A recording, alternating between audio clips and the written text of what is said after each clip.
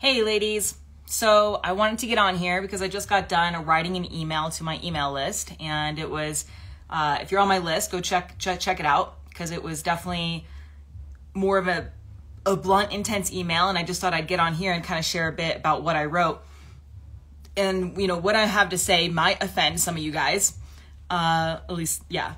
So just know that all of this is coming from a place of love, and it's, I'm saying that what I'm about to say is because I care. I'm a coach that cares. I care about people actually getting better, actually creating a better life for themselves.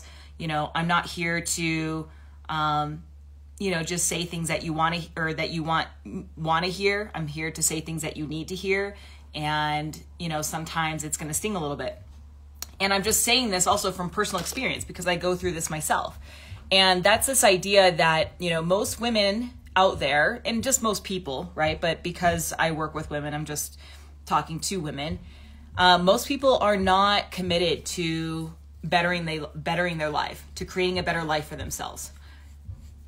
Most women are interested in creating a better life for themselves. They want a fit body. They want to, they say they want to create more balance in their life. They say that they want more peace of mind. They say that they want to stop tracking macros. They say that they want to break away from meal plans and counting everything. They say they want to feel better. They want to look better, all these things. But then when it comes down to it, their actions don't reflect what they're saying. Instead, they're still obsessing over calories and macros and step count. They're still doing diet plans. They're still restricting food. They're still starving themselves. They're still choosing foods that they regret, whether that be like a type of food or eating more food than they actually need. They are still putting themselves last, and putting everybody first, and just filling every single part of their day with just something to do as opposed to taking care of themselves. So there's, it's just interesting to see, people's level of commitment to what they say they want. And this is why I train the girls in the self-mastery program to literally commit to the thing that they say they want, to commit to their vision, to commit to who they want to be. And one of the things that I train my girls how to do is to commit to loyalty, to being loyal to themselves, to being loyal to their vision, to being loyal to their goals, being loyal to taking care of themselves, and really aligning behind the person that they choose to be and the life that they choose to create. And, that's something that is trained. It's not like the reason why people fulfill things in their life, like high achievers or pro athletes, or, the reason why people get to where they want in life is not, they weren't born with that quality. It's not that it's just discipline and, resilience. It's that those people actually trained that. They honed those type of skills within them. They trained loyalty. They trained, accountability. They trained themselves to, whether they're aware of it or not. To me, it's a form of self-love. It's a matter of, choosing what, putting themselves first and making that number one, as opposed to just doing things for everybody else, and just reacting in whatever way that, you feel like reacting, and making that number one, making your vision of the body you want number one, making the life you want number one, making the person you choose to be, what you stand for, the habits you embody. You've got to make that number one. And so it's, it's a form of self-love or a form of loyalty to yourself, and so, loyalty is really going, and loyalty and self-love is really going all in on you, and there's so many distractions and so many things that pull you away from putting yourself first. And, this is why part of one of the first things I do inside the self-mastery program is teach women how to commit to themselves, how to commit to the things that they say they want,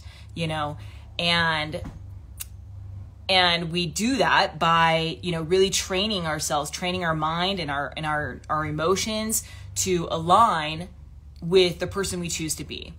And And because like the thing is that most people who are not fulfilling the word, you know, committing to the word, committing to the things that they say they want, committing to the habits they want to embody, such as, oh, I don't want to track macros. Oh, I want to create more peace around food. Oh, I want to work out or I want to enjoy working out more. Like most women are just saying those things. They're not actually committing to doing it. You know, part of it will be, you know, they don't have the strategy, which, you know, that is definitely helpful. But most of the times it's like people are just so quick to opt out of what they want, so quick to opt out of their vision based on how they feel, you know, in any moment, or whether as soon as it gets hard, you know, or whether it's inconvenient.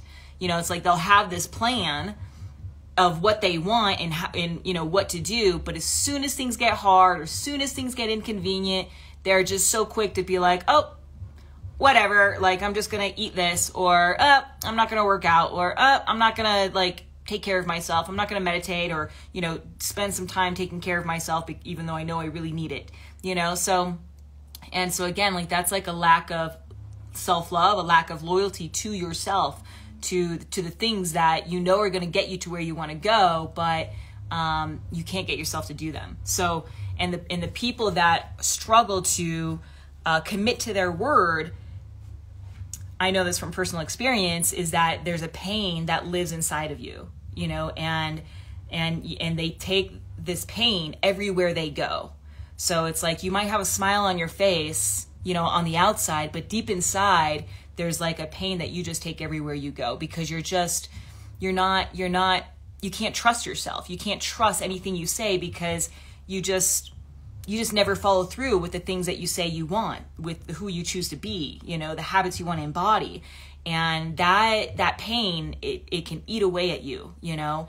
And so long as you continue to allow that to be there, so long as you continue to not follow through with your word, to not be loyal to what you say you want, you can't create the life that you want. Is just impossible to create. You just can't create it, because you're just like a leaf in the wind, just changing whatever, you know, you're just making decisions based on how you feel in any moment, as opposed to what it is that you really want in your life. So for this reason, you know, this is why I train loyalty, self-love as number one inside the self-mastery program. And so it's just a good time for you to just kind of reflect and ask yourself, like, how committed am I really, you know, to my goals? Like, how committed am I really? Most people, like I said, are just saying it, and then that's where it stops. As soon as things get hard, as soon as their emotion fluctuates, you know, the next moment they've totally forgotten what they want. They don't align behind the things that they say they want.